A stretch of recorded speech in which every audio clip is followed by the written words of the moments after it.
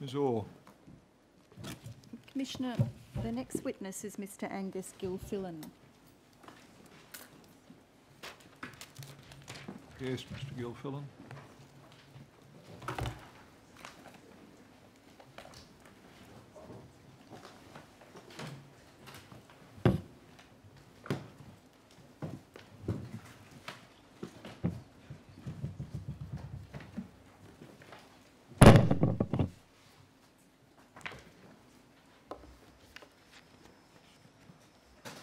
We got a witness, Ms Harris? Ideally hope so, Commissioner. So do I. On his way in. Mr Gilfillan, do come in, and if you wouldn't mind just standing in the witness box a moment. Do you want to take an oath, or would you prefer to make an affirmation, Mr Gilfillan? Oath would be fine. Yes.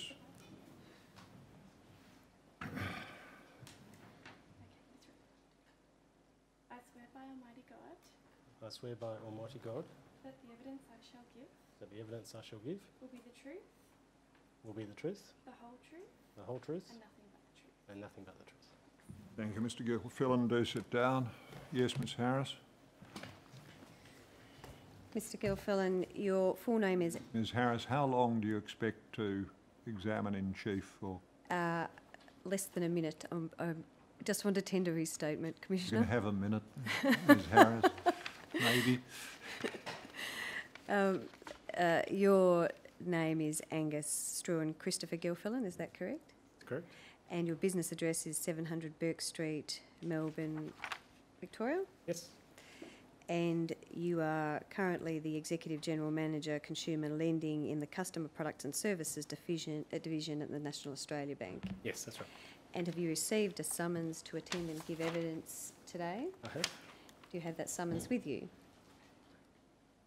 Perhaps only momentarily.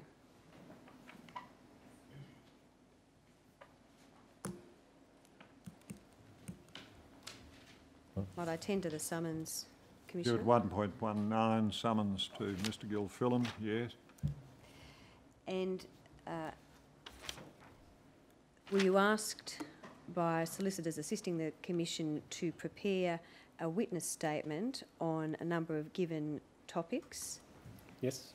And have you done so? Yes, I have. Do you have that statement with you? Yes, I do.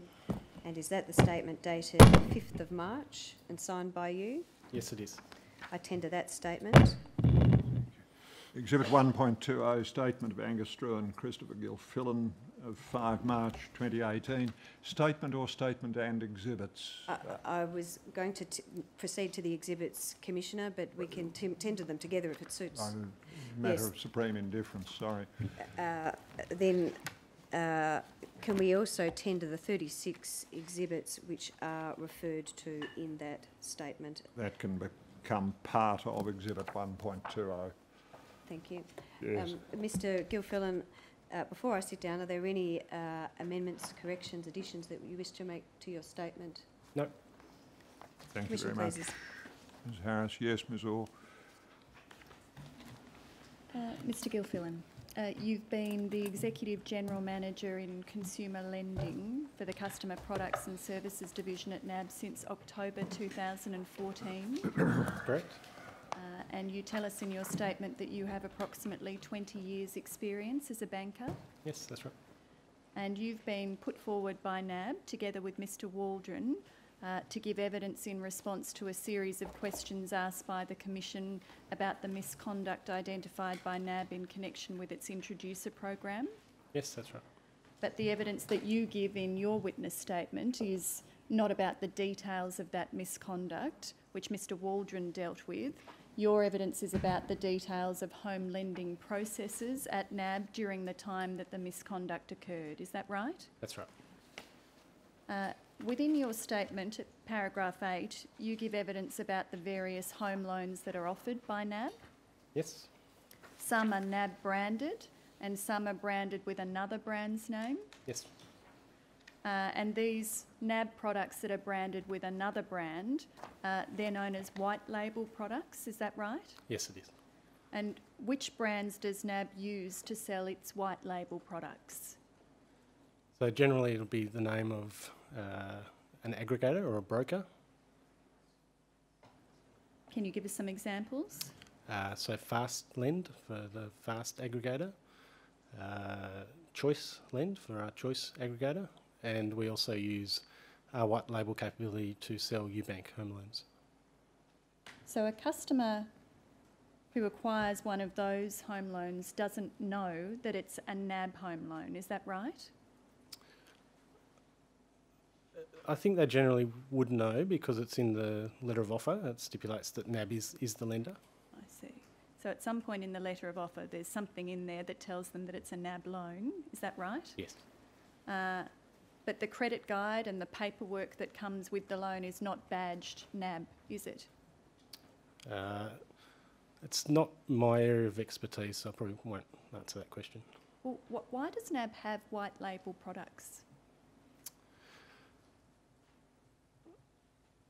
I think there are different segments of the market, of the home loan market, and having a white label capability helps to serve different customer segments that may not be as attracted to the NAB brand, have slightly different customer propositions, such as the UBank proposition.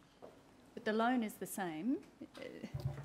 Is the badging of the loan important in NAB's eyes? Is it important that the badging not be NAB badging? I think it's important to customers and it's important to some of the aggregators as well.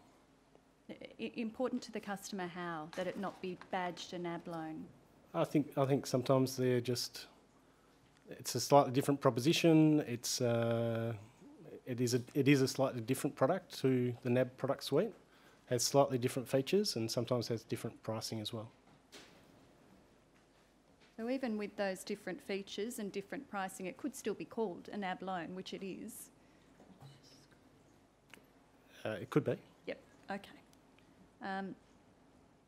You tell the Commission in your statement that the white label home loans are subject to manual credit decision making, whereas the great majority of NAB branded home loans are processed through NAB's automated decision tool process. Is that right? Yes, that's correct. And why is that? Why are your white label home loans processed through a manual credit decision making process? The reason is because it runs on different origination platforms. So the platform through which the loan is applied for is different, and the white label platform doesn't have automated credit decisioning capability. I see. You also mention interest-only home loans in your statement. In what circumstances would an interest-only home loan be appropriate for a customer? So if during the customer conversation, looking at the needs and objectives of the customer, that there was a need for an interest-only home loan, that might be because they're an investor home loan, for example, then an interest-only home loan would be sold. The vast majority of interest-only home loans are sold to investors. And do you know what proportion of the home loans on your books are interest-only home loans? Approximately, it'd be in the 30%.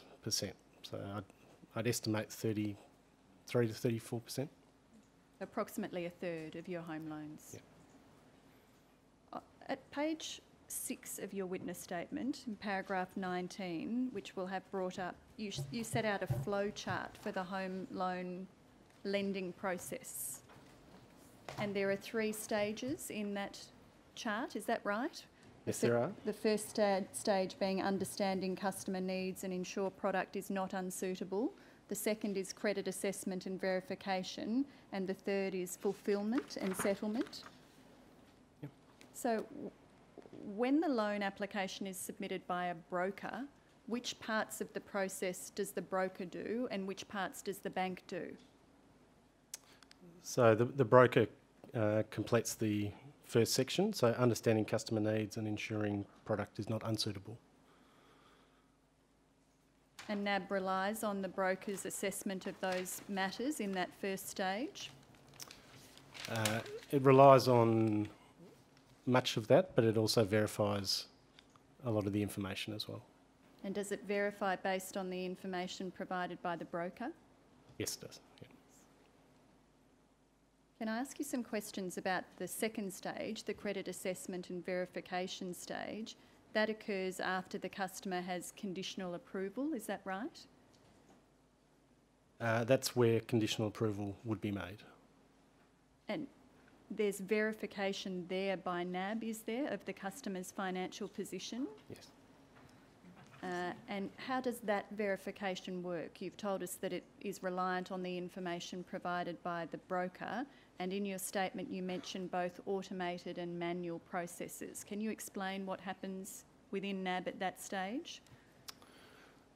Certainly. So if conditional approval is provided through the NAB decision tool, then the loan would then be subject to verification of the information that's been put into the decision tool. So that would be making sure we have a record of the customer's needs and objectives and financial situation, making sure we have documentation that supports that financial position, and ensuring basically that the file's in order to move from conditional approval through to unconditional approval. So what part of that is automated and what part is manual? So the example I just gave then was the conditional approval scenario. So that's after the decision tool has done the automated piece of the decision. The decision tool automates a number of serviceability calculations, as well as getting information from NAB systems and credit bureaus around the customer to feed into that credit decision. Mm-hmm. If it's a manual decision, then those actions are manual. You refer in your statement at paragraph 26 to controls that NAB had, and I assume still has, in relation to the validation and verification of a potential customer's financial position. Yep. So you list some controls, and the second of those is ensuring that reasonable inquiries had been made into the customer's financial situation and that relevant income, such as income and property valuations, was verified reasonably and independently from the originating banker. Is the verification done by a separate team called the fulfilment team? It's done by a separate team called the verification team. The verification team. In that second phase. Were they once the fulfilment team, or is that a separate team altogether? It's a separate team, yeah. And does someone in that team, are they required to document the process that they use to verify the information? Yes, they are, yep. And where do they document that? There's generally a verification workbook that would be followed to ensure that we've documented what verification steps have been taken. And how long has that been the process at NAB, that information goes into the verification workbook? It varies by different channels. So I'm aware that it is in place for all channels now, but we did have to do some work for the white label business over the last 6 months to make sure we had that workbook there. But I'm not sure how long it's been in place for the other parts. Can I show you a document, Mr Gilfillan, which is NAB 005122001. This is not part of your statement. Now, this is a document, Mr Gilfillan, that is a report produced for NAB by EY, Ernst & Young, in April 2017. Have you seen this document before? Yes, I have. And this document was produced as part of the 2016 targeted review into home lending that was initiated by APRA? Yes. Yes. Could I ask you to turn to 0032 within that document?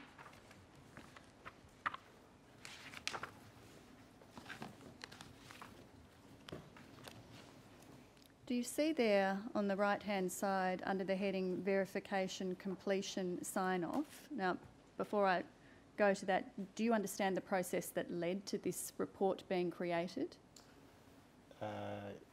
Yes, I do. Yeah. You understand that there was a file review Yeah. conducted by Ernst & Young, and this document records various findings that resulted from that file review. Yes. Now, can I ask you to look under verification, completion, sign-off? Now, there's a reference here to the fulfilment team, hence my reference to that in an earlier question. When the fulfilment team or banker completes the verification activities, the details of the staff member and date of verification is captured in the system. For loans processed through CBIL, this also includes a checkbox within the system checklist. There is, however, no requirement for the banker or the verification team to document the process they have undertaken in verifying the financial position of the borrower. For example, a staff member does not need to document whether they have used a payslip, a bank statement or tax return to support salary income. Instead, the means of identifying the source documentation used is to review the documents that are saved within the application system and to compare these with the data included in the decision tool.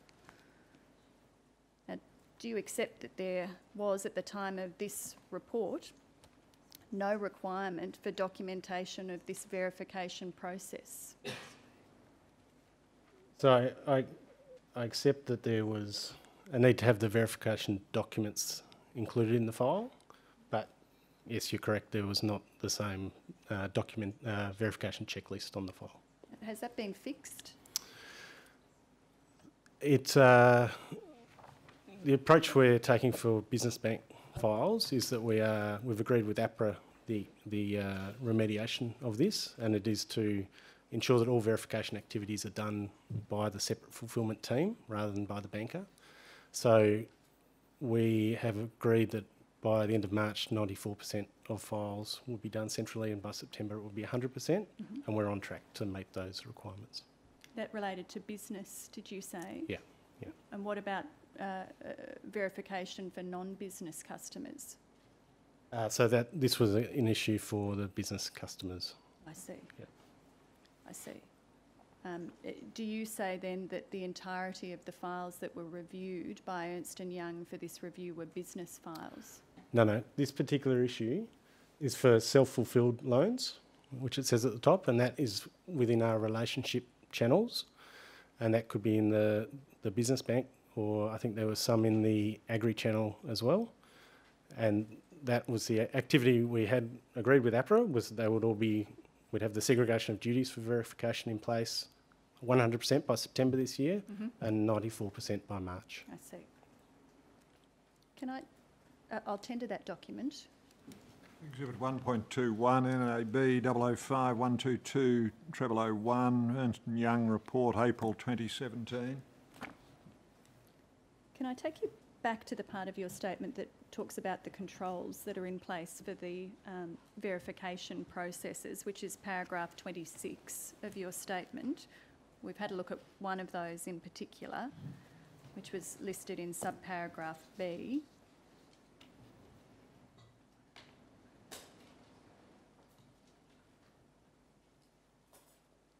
Now, in subparagraph C, you refer to another type of control that is built into the credit assessment tools and processes. There are two here. Each application was submitted for a credit reference check, and when a customer's expenses were lower than NAB's stipulated benchmark, the banker or broker would be notified to have a further discussion with the customer to ensure their expenses were truly reflective of their situation. Now, is NAB's stipulated benchmark the household expenditure measurement known as the HEM? Yes. And can you explain the role that the HEM benchmark has in processing home loan applications at NAB? So HEM is the floor by which expenses are assessed for customers when determining customer serviceability to repay a home loan. That during the relevant period, HEM was also the relevant benchmark, but it was possible to sign off a serviceability waiver by a appropriately qualified credit manager for serviceability where expenses were slightly below HEM. So the HEM benchmark was used in the serviceability assessment during the period of the misconduct from 2013 to 2016? I wasn't at NAB for the whole period. My understanding is that I believe it was, certainly since I've been at the bank since October 2014. It's used now. It's still used. And it's used now, yes. Yes. Yeah. Yes. And perhaps just to show you by reference to one of your documents how that works, could I just ask you to look at your tab 8, which is 0420025939, which is a NAB standard operating procedure in relation to verification of customer details in a Non-reverse. location. And if we turn to 5944, we see a section headed expenses.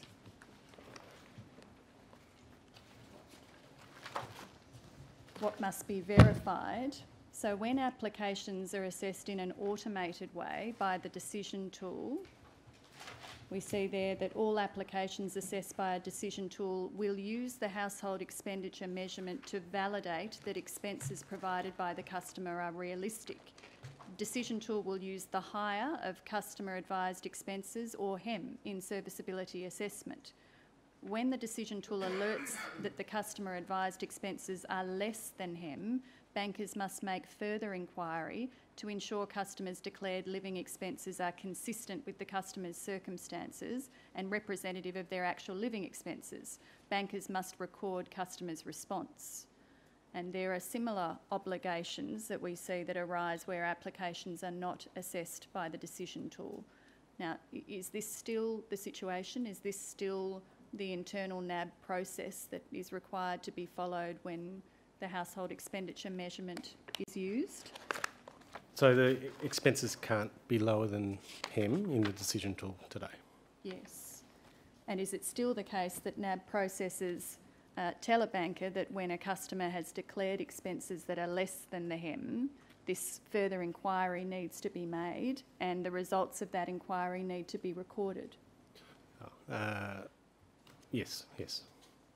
You seem hesitant about Sorry, that. I thought I was getting a little bit confused between the credit decision versus the process. Right, so you think that is still the process? Yep. And you would know that the HEM reflects a modest level of expenditure for various types of households? Yes. It's a measure that's determined on a quarterly basis by the Melbourne Institute of Applied Economic and Social Research based on ABS surveys, is that right? Yes. And you would be aware that in ASIC's report on mortgage broker remuneration, ASIC characterised the HEM as being a conservative measure of expenditure rather than a typical or average figure, which means that many customers will have higher expenses than HEM. Are you familiar with that? Yes. That view expressed by ASIC in that report? Yes. Are you aware of concerns about how brokers are using the HEM benchmark? Yes. What concerns are you aware of? That across the industry there is a greater proportion of loans originated by brokers at or around the HEM measure in terms of declared expenses. And it's not just across the industry, that's been found to be the case with brokers who submit loans to NAB, has it not? Yes. Can I take you back to the document I referred to earlier, the Ernst & Young report? Yep. 005122001, and ask you to look at page 34 within that document.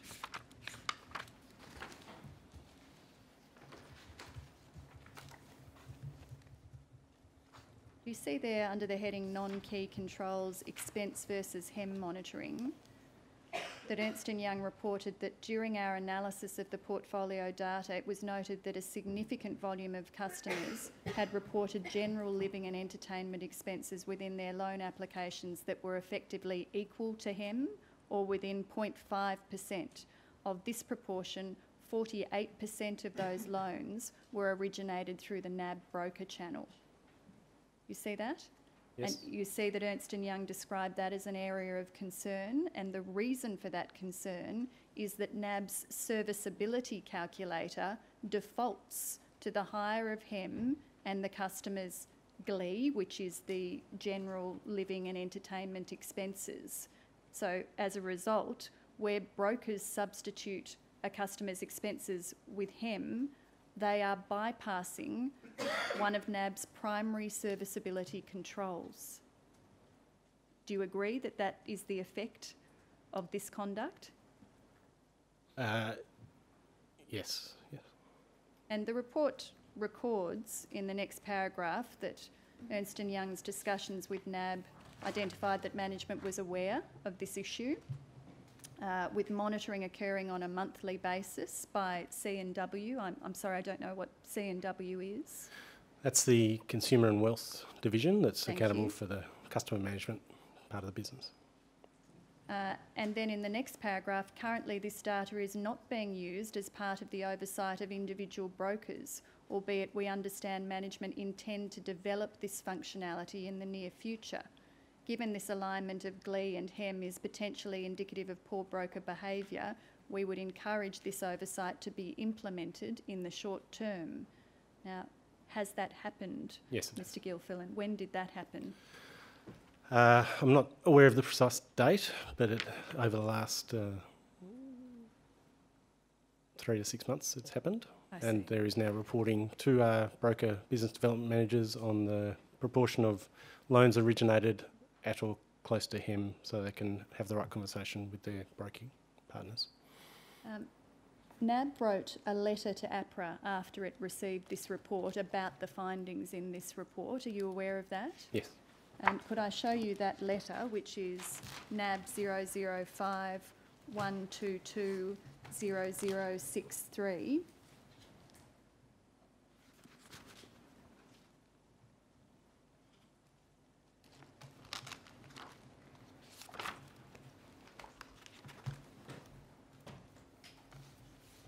I'll just ask that you be shown at this, on the screen at the same time, pages 1 and 4 of that document. I think you may have a hard copy there as well, Mr Gilfillan, but I just want to show you the start and the end of the letter so that you can see that this letter was written by David Gall, NAB's Group Chief Risk Officer, and dated the 15th of September 2007, directed to APRA. And do you see there a portion of this letter which deals with NAB's approach to expenses on the first page? Mm-hmm.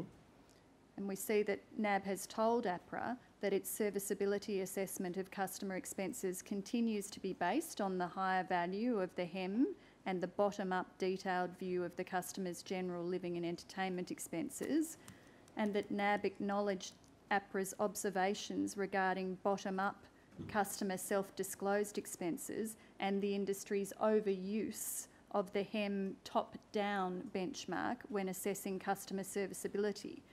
NAB told APRA that it agrees that the industry should continue to improve its approach to expenses and is engaging with relevant experts, advisors and other industry participants to identify improvement options. This work is underway and an update will be provided to APRA by 31 October. Now, we don't have the update provided by NAB to APRA by the 31st of October. Was there one, to your knowledge? I believe there was, yes.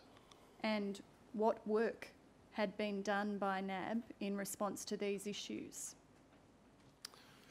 I recall at a high level that there is continued training for our bankers to have the expense conversation with our customers to make sure that we are doing the right bottom-up analysis, and we've implemented a expense capture tool which is designed to help bankers have that expense conversation with customers. We do find that the expense conversation is not always the most straightforward one for customers because they're not always aware of what they're spending, so that's why it's important to have that tool to support the conversation.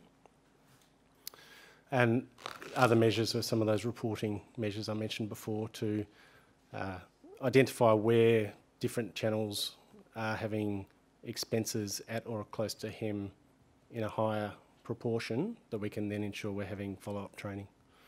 So when was the expense capture tool that you've referred to introduced? I can't recall the precise date. During 2016. 2016? Oh, 17, sorry. I believe it was 2017. And I assume after the date of this letter, the 15th of September 2017? I'm not sure.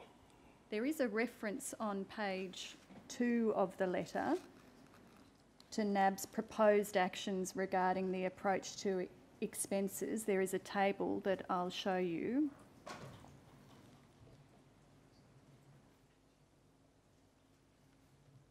Do you see there that NAB's proposed actions regarding approach to expenses are 1, work with experts, advisors and industry participants to develop options for APRA's consideration regarding standardisation of HEM methodology and uplift of HEM benchmark.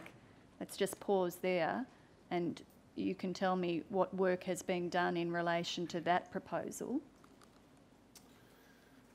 So we've been participating in something called an industry working group, which has been also attended by the other major banks in terms of the use of HEM and how across the industry we can uplift the capability in terms of the customer conversation with regard to expenses. We're also in the Melbourne Institute are bringing out a new HEM measure in September, so we're working with the regulator APRA to also consider what might be the most appropriate HEM measure that will be used going forward. Well, there'd be a first mover penalty, wouldn't there, Mr Gilfillan? If one bank moves away from HEM and the others remain with HEM, there'll be competition consequences, won't there? I think it's certainly something we need to consider. Well, need to or not is a point I don't want to stay and look at. Does the fact that there is an industry panel trying to deal with this motivated in part by the avoidance of first mover penalty?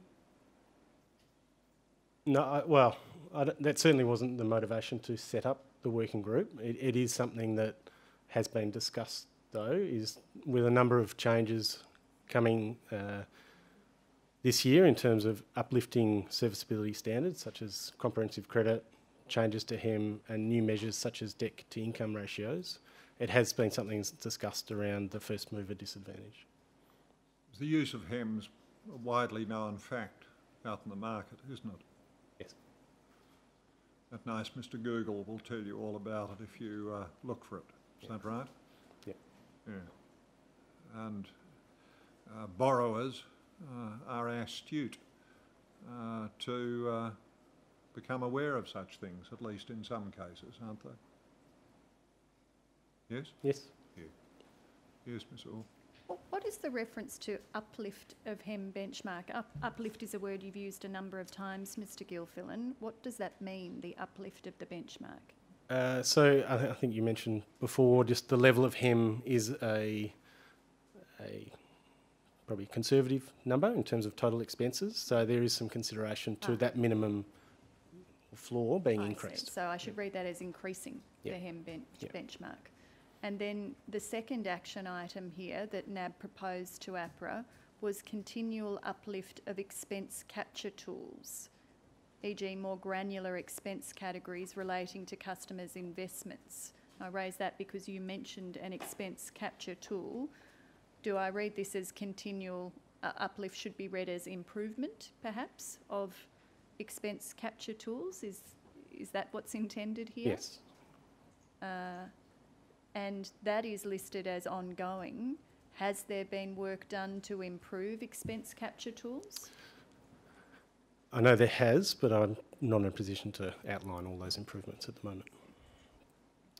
All right, I tender that letter to APRA, Commissioner. Exhibit 1.22 NAB 005 122 0063, letter NAB to APRA, 15 September 17. Mr Gilfillan, you would be familiar with the responsible lending provisions in the NCCPA, the Act I've been referring to as the National Credit Act? Yes. Yes. And you would understand that those provisions prohibit a credit provider from entering into a loan without first assessing that the loan is not unsuitable for the consumer, Yes. and that there are obligations to make reasonable inquiries to understand the customer's financial situation and to verify the information about the financial situation. Yes. Could I just take you to one of the documents you've annexed to your witness statement, which is behind tab 2. It's NAB 0420025533. It's a document called Processing a Home Loan Application. Now, I'd like to ask you about a section of this document on the second page. We have that page on the screen at the moment. Do you see at the bottom, for all segments, applications with a debt servicing deficit require minimum DCA level 3 approval? Approval can only be considered on an exceptional basis and must be recorded in the credit risk exceptions database if approved. So a debt servicing deficit refers, does it not, to a calculation by NAB that there is an inability on the part of the customer to repay the loan based on the assessment of their financial situation. Is that right? Yes, that is correct. It is. It may be due to particular circumstances that may be temporary, though. So what are the bases on which a bank would lend money to someone who the bank has assessed cannot service the loan? It may be something like a construction loan or a particular circumstance where there are extra expenses, where over time the very experienced credit manager has made the determination that the customer can service the loan. And complied with the legal requirement to assess that the loan is not unsuitable for the customer. Yes. Now, can I take you to another document in your witness statement, which is behind your tab 8. We had a look at this document before. It was the standard operating procedure for full verification of customer details, 0420025939. And could I just ask you about page 5946 of this document? You see there that towards the bottom of the page, this document records that there are additional requirements when the loan to valuation ratio exceeds 80%, or the application was declined by the decision tool and the decision was overridden to approved, or at decision, the decision tool provides a risk rating of high risk, very high risk, or critical risk. Now, in those circumstances, and they are problematic circumstances, do you agree, where the loan to valuation ratio exceeds 80% or any of these other factors are present? These are red flags for NAB, are they not? Yes, they're high risk loans. And what this document tells the banker they are to do when considering those high risk loans is to verify, firstly, the assets of the customer. So verify ownership and value of the customer's contribution to any purchase as shown in the ECL funds table, including deposits paid, sale of assets, cash, deposits using an acceptable document. So the banker is in that instance, in the instance where this is a high risk loan, being asked to verify the ownership of the security for the loan. Is that right?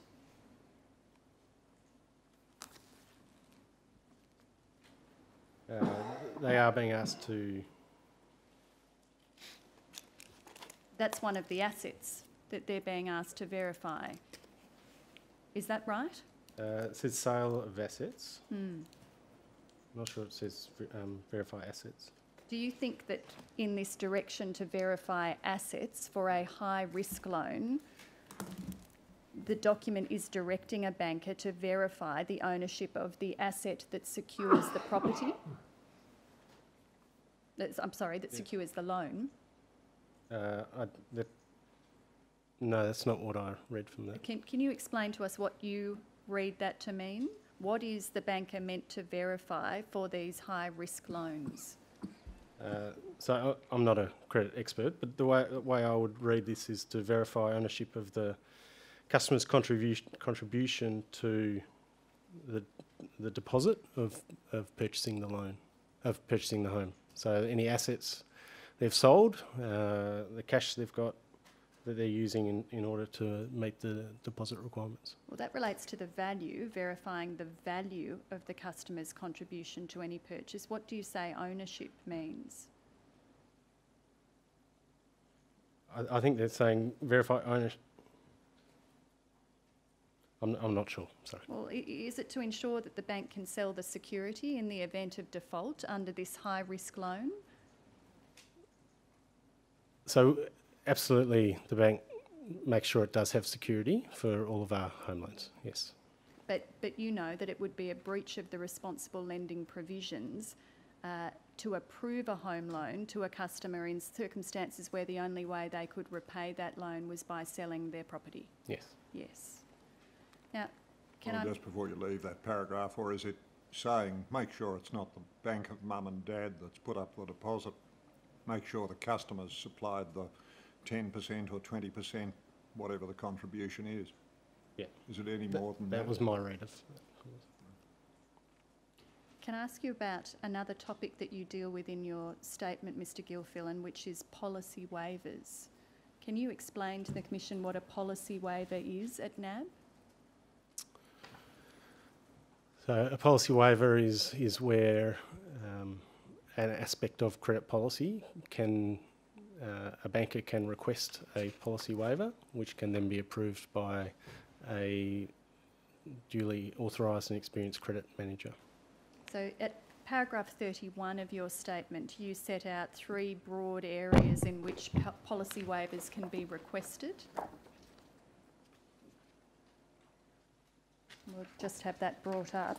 The first of those is a valuation policy waiver, and that's a request to waive NAB's valuation policy, and you give an example there as being where a valuation is slightly older than the policy requires. Yes. Then there's a serviceability policy waiver that's requested in order to waive the serviceability policy, such as where you say a customer needs a short-term bridging facility. And there's a verification policy waiver, which is requested in order to waive NAB's verification policy. The example that you give is where income verification documents are slightly out of date. Yeah. Are these still the 3 broad areas in which a policy waiver can be requested? Yes. And you would agree that NAB's policies are in part intended to ensure that NAB and its employees comply with the law, including the responsible lending rules? Yes. And lawyers, I assume, have settled those processes to try and ensure that they're compliant with the legislative requirements. Yes. And during the period of the misconduct that we've heard about from 2013 to 2016, NAB's guidance to its bankers on the circumstances in which policy waivers could be given was found in the document behind your tab 17, which is NAB 005 069 0446.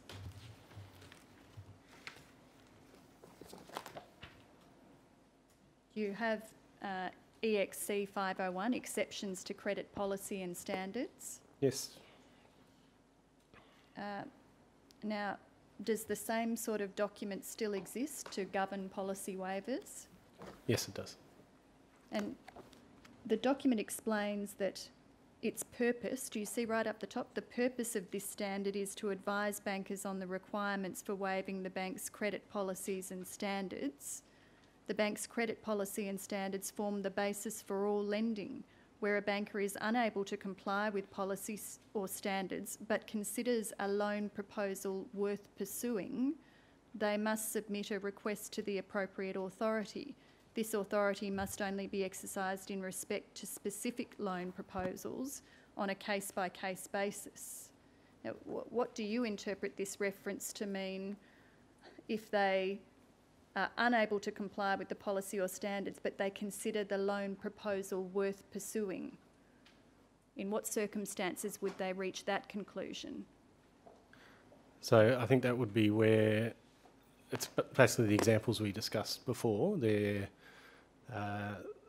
verification documents may be slightly out of date, and the banker has a good relationship with the customer and requests that a credit manager approves a waiver for the policy for verification. There's no guidance in this document on the sort of circumstances in which a loan proposal is worth pursuing despite the banker being unable to comply with policy or standards, is there? There's not on this page, no. It just tells us that the authority must be exercised, as I read out, in respect of specific loan proposals on a case-by-case basis. Yes. So this is the full extent of the guidance to bankers on circumstances in which your policies that are designed to ensure compliance can be departed from. I'm not sure. But you think there is still a document in this form? That was your evidence earlier? Well, I wouldn't like to say I assume anything, but I'm not sure. Training materials would be something that I think we should check. That you should check? Yeah. So you're unable to say whether this is covered in training materials, is that what you're saying?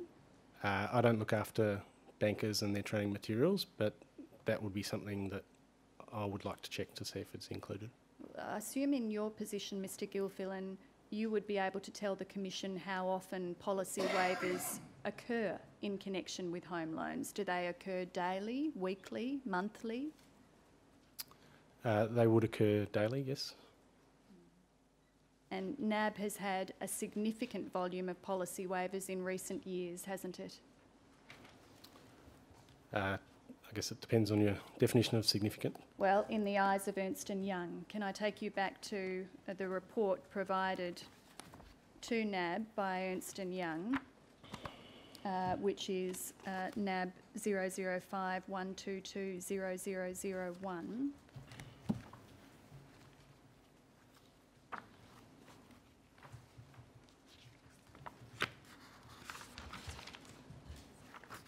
And can I just ask you to look first at page 36 of this document, Mr Gilfillan.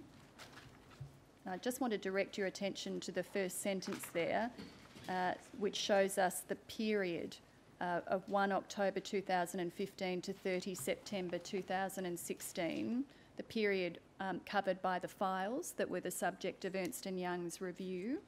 And then if we turn to page 38,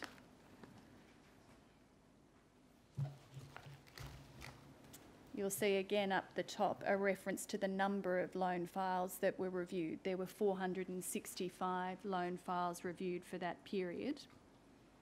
Now, can I take you then to page 10 of the document and the findings that Ernst & Young made?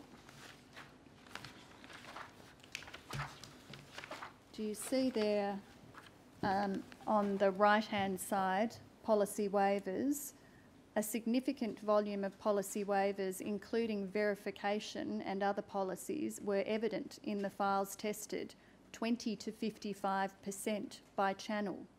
In the absence of a set appetite for verification and serviceability policy waivers, it is challenging to determine whether this represents an appropriate level or if lending is occurring outside of appetite, policy is not reflective of the actual practice, bankers are being overly cautious and seeking waivers when not required. Please note this observation includes the risk-based sample and is not necessarily reflective of the total population.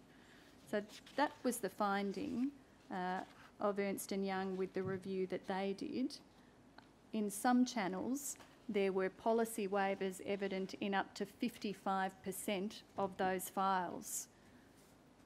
Are they still the sorts of numbers that we would see today for the numbers of policy waivers at NAB in relation to home lending? No. And what has happened to change that?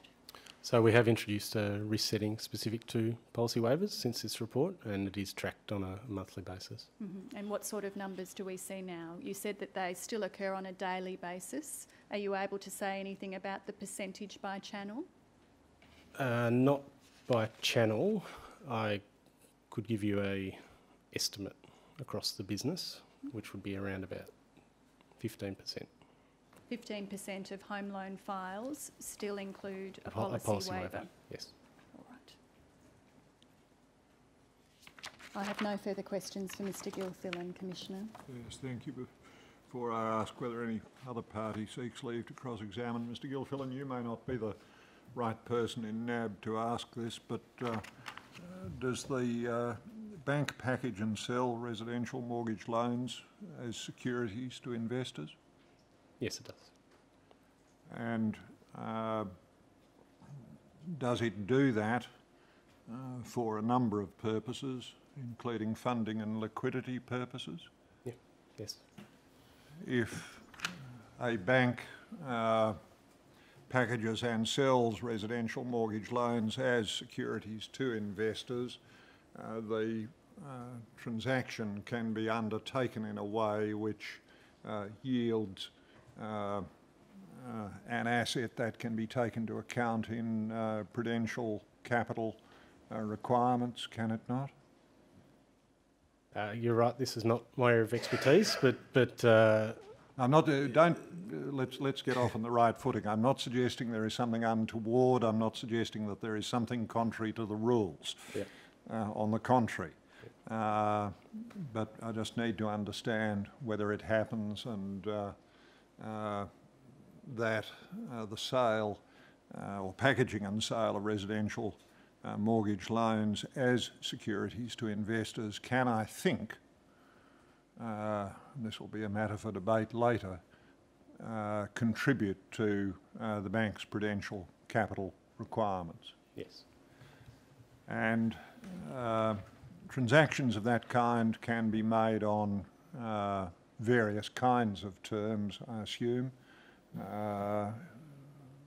But a term that may or may not be available is how much of the risk associated with the assets being sold remains with the bank.